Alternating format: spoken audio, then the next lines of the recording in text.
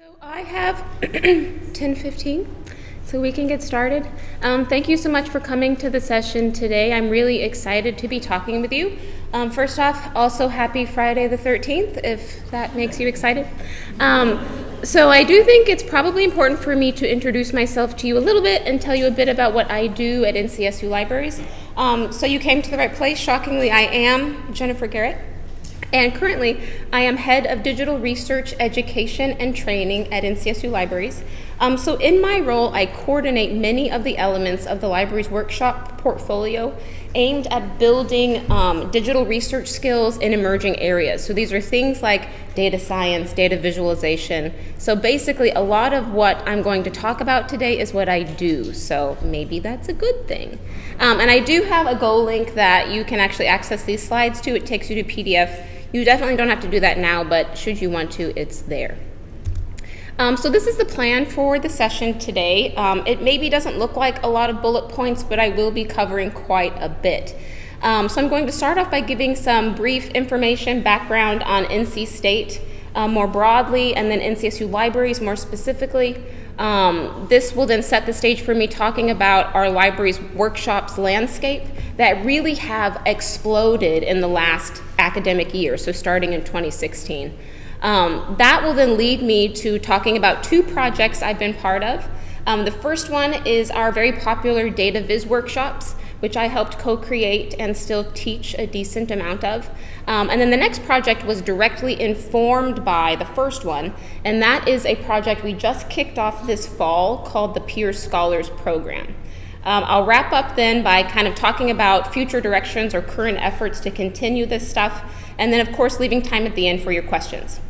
I've never been a huge fan of being like a talking head in front of a crowd, so if at any time you have a strong urge to chime in, please feel free to do so. So NC State is a large public land grant institution focusing largely on the areas of STEM, so science, technology, engineering, and math. It breaks down into about, we have a little over, or almost actually, 34,000 students.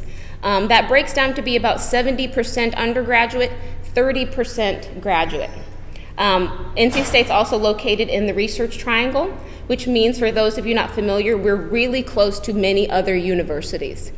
So we do a lot of work and have a lot of partnerships with institutions like Duke and UNC Chapel Hill. Some of them are 20 to 40 minutes away. So we do a lot of collaborative collections and that kind of stuff there too. But if we look more closely at what student enrollment looks like at NC State, I think that the picture of our user population becomes more clear. So you can really tell here that the highest number of both graduate and undergraduate students we have at NC State is represented by the College of Engineering. But you will also notice we have a number of students in non-STEM areas like humanities and social sciences, management, education, and others. So interdisciplinary support, cross-departmental, cross-disciplinary collaboration is really a huge effort in NCSU Libraries and a big base for how we support our user population in pretty much everything that we do. So NCSU Libraries, what I really want to talk about here is it's important for me to mention, because the bulk of my talk is going to be about our data viz workshops, which I do promise I will get to eventually, is that our efforts in supporting visualization services has been in place and started for some time now. And this was really evident with the opening of the James B. Hunt Junior Library in January of 2013. So what you see on the screen here are two images from some of our immersive visualization spaces. The one on the far right, so the one that looks a little purple, is from the Hunt Library, and that's a 270-degree space. The other one is a space in our other main campus library called the D.H. Hill Library, and that one's 360 degrees. This is just a couple of examples. Aside from immersive spaces, we also have many large-scale visualization walls that oftentimes highlight student and faculty contributions. Actually, in Joan's talk yesterday, she brought up one on the screen that you saw there.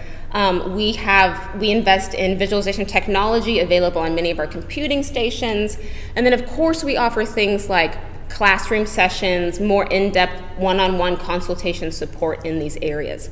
So the reason why I say this is because when I talk about the Viz workshops, it's important to note that we did have an existing foundation in place when we started them.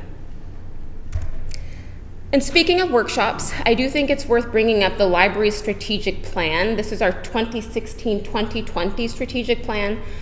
We pulled this language directly from the university's plan, which was released around the same time.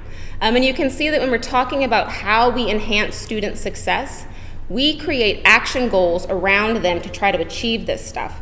And we highlight and sponsoring workshops specifically here. So you can see we mention workshops that'll benefit all disciplines in areas like data viz, digital media creation, software development. So this was one of our goals that we started with 2016. And so next I'm going to show you a large table of what the workshops from 2016-2017 looked like, which really kind of highlight how those efforts materialized. So this is the table here. Again, this is from 2016-2017. And you will see that last year we offered over 430 workshops to over 6,000 students, faculty, and staff. Librarians taught the majority of these sessions, which has actually been really beneficial for us in developing this kind of cohort, collective knowledge in many different areas and a variety of different levels of expertise that we can pull from as we continue to offer and explore new workshop programming. So it's really, really exploded. So now to talk about the Viz workshops specifically. So we kicked off these Viz workshops in January of 2016, and this project really came from me supervising a new NCSU Libraries Fellow named Allison Blaine. You can see her pictured on the screen there. She's the one who's not me. And for those of you not familiar with the Fellows Program, it is a 2-year post-MLIS position. You're given full non-tenure track faculty librarian status. So it's a little bit different than I think what sometimes folks think of when we say fellowship. But Allison and I's project, our beginning project was a little bit more broad, or I guess some folks might label it vague, in that we were really aiming at identifying or investigating the needs of the 2.5 colleges I was subject liaison to at the time. So those colleges were management, education, and the social sciences. We wanted to identify service gaps and then explore innovative programming solutions or service solutions that could stretch across disciplines. So that's largely where we were coming from when we started. I will say that we weren't necessarily sure what we were going to find, but we started off by doing some interviews, in-person, informal interviews with faculty. We targeted primarily undergraduate and graduate program directors, and we asked them a host of questions. But we focused a lot on what their students needed, and then more specifically, how they thought the libraries could help support those needs. And the answers we got started to reveal a really obvious theme, so I just want to share a couple of those with you now. So, my students need to learn how to do visualizations. And this is interesting, but our department doesn't currently offer introductory courses in this area. Next, students give a lot of posters, often horrible quality. They rely too heavily on text and use too much of it. So show of hands for folks who've seen posters of horrible quality before. So what we read this comment as saying is really that what students needed help with was taking text and making it visual. Then the last two, analytics is the biggest area they need help with. It would be great if the library offered sessions on finding data, cleaning data, presenting it. Next, all things data. So not huge at all. But then they call out specifically tutorials on LaTeX and R.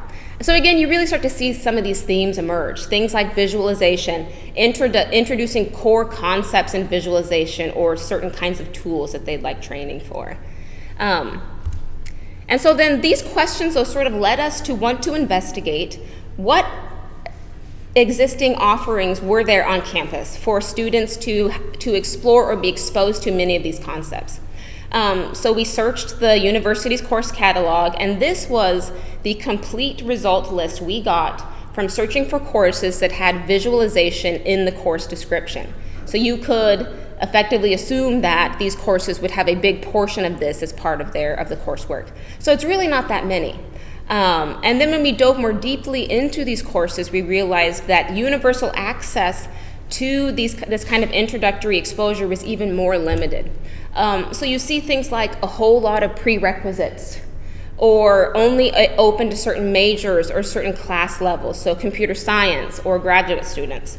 Irregular course offerings, offered alternate even years only. I don't even know what that means sometimes.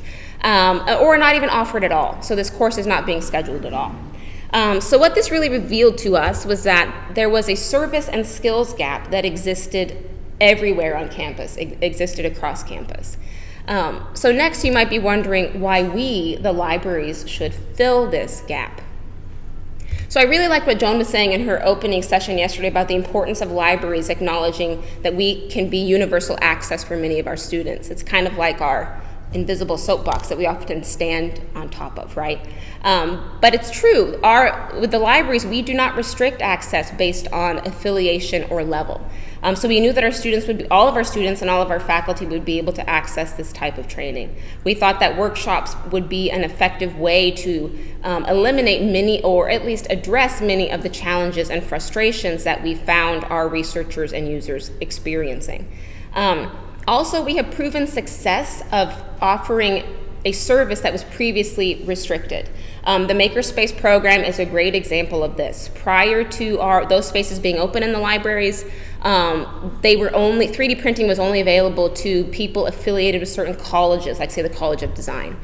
Since we've offered them in the library spaces, we've seen the number and the nature of the relationships we've had with courses just really, really explode.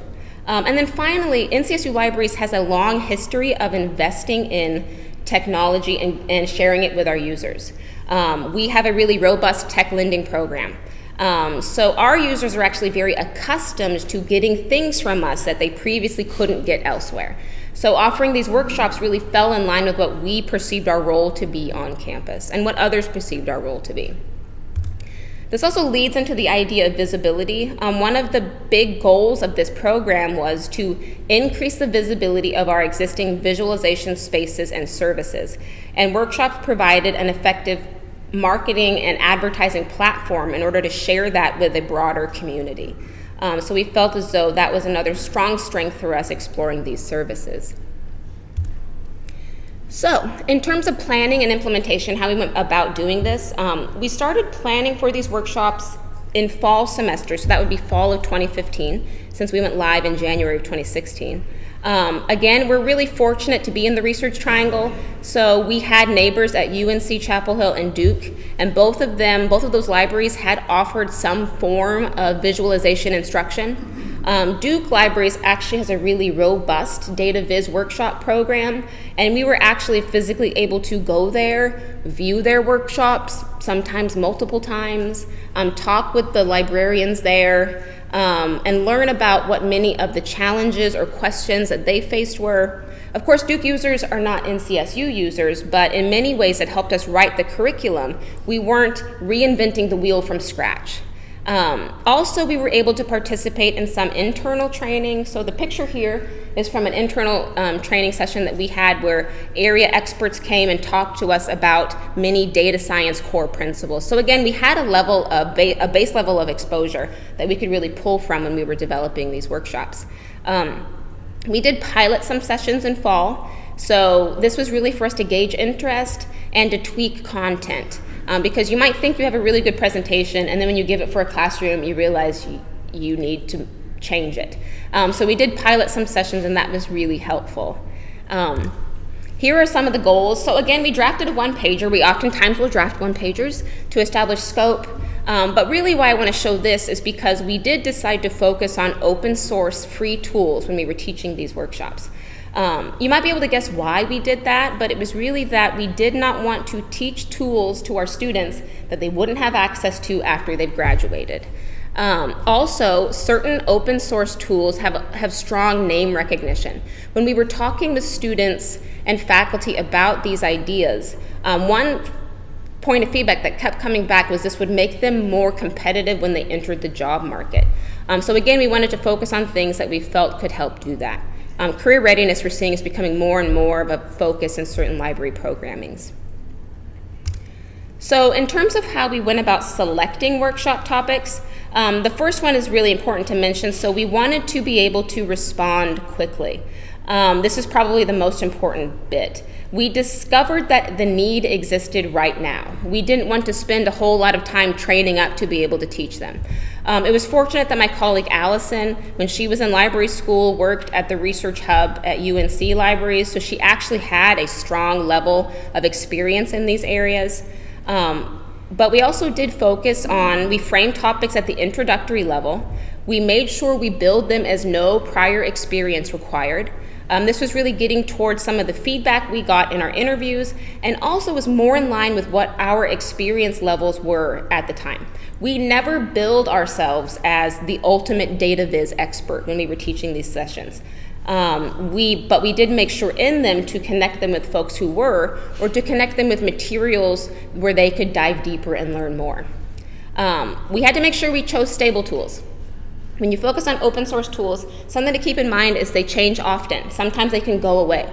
So we wanted to pick tools that had a history of existing and being stable. So things like Tableau or R. Other tools too that had strong help or tutorial materials in them, or strong online communities of support. And then finally, we also focused on, all of our workshops had a hands-on element incorporated in them. So learn by doing, not just learn by listening to us talk. I actually brought a copy of one of our popular activity guides, if at the end you want to come up and take a look. But something to keep in mind with a hands-on element is it really meant that it required two of us in the session. So what we'd often do is, like, Allison and I might co-teach the introductory portion of the workshop, then one of us would lead the activity, and then the other person would roam. And a roamer is really important because oftentimes you get questions that aren't worth stopping the entire workshop for. It's things like, I don't know where to click, or I got behind on a step, or my laptop's not loading. It's a lot of troubleshooting things that, again, aren't worth stopping the session for. And then here are some examples of some of the topics we've offered. Again, this process has been really iterative. What you see here isn't necessarily what we started with, and this isn't necessarily what we teach right now, but it's a good representation of many of the topics. When we went live in January of 2016, we started with 5 workshops. We offered them 2 times a week, not all of them, just we went, we had 2 spots on one spot on Wednesday, 1 spot on Friday, and then we repeated through the end of the semester. When we released the press release to advertise these workshops, within the first day, they all but one registered full. So that really confirmed to us that this need was not being filled and was really desired. We share all of our materials via Google Drive. NC State is a Google campus, so we were not concerned with space limitations here. We also knew our users would be familiar with this kind of platform. And we also shared the workshop folders with Go links, shortened links.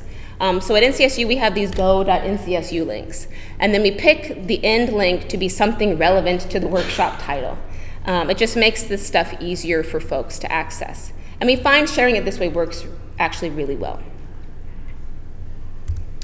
And so if we look really quickly at the reach, again, these numbers are pulled from, this is 2016, 2017 numbers.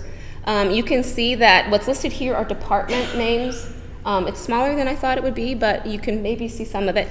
The top 12 units represented, 9 of those are from STEM fields, and many of them fall in engineering.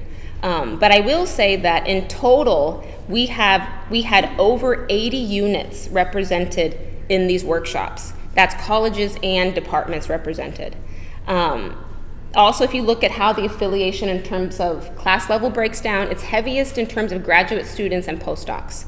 So what these sessions were appealing to is early career researchers, was what we were hearing here. So I've talked a bit about some of the lessons learned, but just to highlight a few more. What we found with workshop length, so when we first started, all of the workshops were an hour. We hand out surveys at the end of these workshops, and we found out without fail that everybody wanted more time. And what they wanted more time to do was to play. So they wanted to bring their data, throw it into the tool. They wanted to do the activity guide again. So in many of the sessions, we added an optional 30 minutes. We also found that Fridays worked really well. We think this is because our attendees were graduate students and postdocs. They tended not to teach or have classes on Fridays. In terms of software considerations, our teaching labs have living laptop carts in them. Some are Mac-based, some are PC-based. But certain tools don't work well on Macs or work at all. So some examples of this are making network graphs with Gephi. Gephi's not compatible with Mac. Our OpenRefine data cleaning class, we actually had to use an older version of OpenRefine in order for it to operate on a Mac. So it's just things to consider. We also found with open source tools, sometimes it felt as though we were updating them all the time. Tableau is especially great at wanting you to update it every 2 weeks. And I see heads nodding, so it's true. And so when you're thinking about doing something like this, you have to kind of plan in for this administrative work of updating these tools. In terms of attendees, we found that they tended to register for the entire Viz offerings, which was great because you saw a lot of repeat faces and you built a lot of strong relationships. I talked about laptop carts, but most actually preferred to bring their own device. What this meant, though, was in the email reminders we sent out to folks, we needed to make sure we included links for them to download the tool before they came to the session. Because if everybody wanted to download Tableau once they got there, it slowed things down. Now you can probably guess that we don't have a 100% success rate in getting students to actually do this. So this is why oftentimes we end up giving people a laptop cart a laptop from the laptop cart anyway. And also many had advanced technical skills, but they lacked tool exposure. So some could code really well, but they had no idea about Tableau. And Tableau, for instance, is not a very intuitive tool. So the introductory, intermediate-ish level workshops were not a deterrent for these students to actually come and participate. Another comment we got a lot of was that people wanted recordings. They either couldn't come to the workshop or they didn't want to leave the lab, and that's fine. So we created this repository of workshop materials. That includes all of the workshops we've offered, even ones we don't consistently offer anymore, or maybe special one-off sessions we created.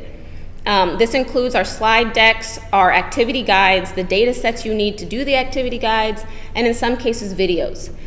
This is all shared under a Creative Commons license, so you can write this link down, you can access this page, you can use and adapt what you find here. So it's getting at sharing with our community, but also sharing with the broader community who we learned so much from when we were developing this stuff.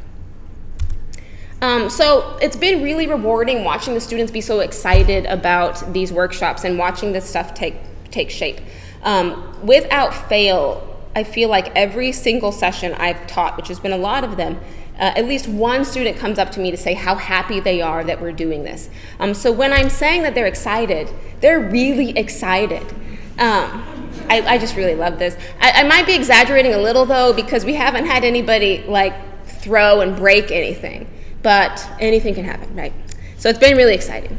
But this project really demonstrated the need for scalability, many questions for more advanced content. So this is sort of where we're entering into discussing this Peer Scholars program. The library's long had partnerships with the Graduate School and the Postdoctoral Association for a variety of reasons. But because so many of our attendees were grad students and postdocs, we felt as though it was worth revisiting this relationship to come up with something that could be mutually beneficial for us all. And another bit of feedback we got consistently from attendees, we did some interviews, we also had those survey results, was that many students actually requested ways that they could get more involved in these workshops. They said, I have experience in blank tool. Maybe this would appeal to people in my department. Or we heard comments about them wanting us to invite experts, say from teaching faculty, to come and lead more sessions. So this was really how the Peer Scholars program was born. The Peer Scholars program is aimed at the library acting as the hub, partnering with early career researchers to deliver in-demand content that they deal with in the wild. So it's peers teaching peers and them telling us what their researchers need. And so, shockingly, we also developed another project team. Pulling largely from our research engagement unit, we requested support from the library's peer-to-peer learning fund This fund has been on the books for some time, but it wasn't really heavily utilized. The aim of the fund is really to pay for student work that engages student learning or learning activities of some kind. So we scoped it to fund small but competitive one-time stipends for our peer scholars. The planning process was kind of very similar to what we did in somewhat with the data viz workshops. We share all of our materials again on Google Drive. That includes a repository that we're working on making more public of all of the peer scholars workshop content. We also, with peer scholars though, we meet with all of them before we accept them into the program. They go through what we call a consultation. And then they're paired with 2 library partners. And 2 is just because sometimes schedules are hard to line up with everybody. In the first semester, 1 person from the planning team was always 1 partner. And we did that for continuity issues. Because we just kicked off the program, we wanted to make sure that we as the planning team were hearing many of the comments, questions, concerns. One thing that's different about the Peer Scholars Program from the Viz workshops, though, is we created a lot of checklists or documentation because we knew that many individuals were going to be participating in these workshops who had never taught a workshop in our spaces before. So we didn't want folks to have to try to figure out we wanted them to have one place to find, the code to the laptop cart or where to access the electronic version of the survey sheet. So that's how we share many of that stuff there. We also needed to incentivize participation. It wasn't enough for us to say, this is going to be really awesome, you need to volunteer. While students wanted to get the experience, it really wasn't enough for them to just volunteer to do it. So we advertised it as you're getting teaching experience that you can use to grow your resume and make you more competitive when you get a job. That leads into opportunities to improve your communication skills. Exposure to classroom technologies in informal teaching settings, so they're teaching in a variety of library spaces, peer-to-peer learning collaboration opportunities, and then finally, of course, an honorarium. So we worked with the library's HR to determine these numbers, so they actually are competitive. So $150 per talk, $300 per workshop. So workshops more because usually those are longer and require a hands-on element.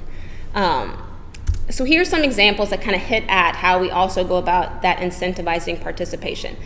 So what the screenshot from Kelly's page there is she was a peer scholar, and you can actually see her linking to her work in her e-portfolio. She just got hired as an assistant professor in chemistry, so I'm not going to credit the Peer Scholars Program for all that, but it helped her e-portfolio work. We also gave them the opportunity to record their sessions. It's mutually beneficial because then we get the recordings that we can share, but then they get the recordings that they can share also. So some of the scholars told us that when they go out to interview for jobs, they're oftentimes asked, do you have examples of your teaching? And so these recordings can provide those for them. And then the small little screenshot here is actually from the library's website. This is what a workshop page looks like. If you were to scroll down, you'll see the link to register for it. When we were developing the template for this page, we wanted to include a paragraph that had the scholar's bio in it. So again, it's another way to highlight much of their work. And another bit that's actually been really popular is you'll see that the scholars' pictures are listed here. We worked with our external relations department who agreed to take updated headshots for any scholars who wanted us to. And many have taken advantage of that. It helps us because we get a nice photo for the website, but they also can take that with them when they're going about to give presentations or apply for jobs. We had a loose application process. We just used Google Forms. We included this in all of our advertising materials. We wanted to collect standardized information from all the scholars, but we also wanted scholars to apply who were serious. So we had one field that asked for the name and contact information of their advisor. We never contacted the advisor, but it kind of helped weed out some folks who may not be taking it as seriously. But a lot of folks actually came from actual recommendations from faculty or library colleagues who specifically knew people. And in that case, we didn't make them apply. But we used this form when we had our consultation with them. So what that ensured for us was that we were asking everybody the same questions, and it was all going to the same place, which was the Google Sheet that this form sent to. So the form was a good idea, even though not everybody used it to actually apply for the program. Here are some examples of what some of these Peer Scholars workshops have turned out to be. This isn't all inclusive, it's just all that I could fit on the screen. But you'll see a kind of a good variety of topics here. So we do have some focusing on tools like NVivo or LaTeX or GitHub. But then we also have some that don't focus on tools at all, like how to not give terrible presentations. Or how to do digital game design without knowing code. And so it's just been really interesting to see the kinds of proposals that we have the Peer Scholars presenting. Here are some of our Peer Scholars. This is, again, not all of them, but this really helps highlight the diversity of representation here. We've had scholars come from communications, design, international studies, electrical engineering, chemical engineering. So it's just been a really huge range of backgrounds. Some of them are postdocs, others are master's or PhD candidates. And then these are just a couple of examples of scholars actually teaching in library spaces. I'm just going to scroll through these so you can see that they've had the opportunity to teach in a variety of different types of spaces in the library, which gets at one of those incentivizing features of letting them have that experience with classroom technologies. So the reach of the Peer Scholars program looks very similar to the reach of the Data Viz workshops. Again, you see highest representation from the College of Engineering. And when in terms of affiliation level breakdown, it's heavy graduate students and postdocs. We have offered 24 Peer Scholar sessions this year and reached over 350 users. So it's been a really exciting project to be part of. And I do want to share this because I think this is interesting. So this is an example of the post-instruction surveys that we hand out at the end of every session. We scan these surveys and then we email them to the scholar. So this is how they get to see what their feedback is. Many of our scholars have actually offered the same session again after getting the feedback, and it's worth noting that they get paid every time they offer a session. But this one was especially interesting because when asked how might the session been better, the student just told us what we needed to do next. So they're actually just telling us we need sessions on these. So I thought that one was a bit fun.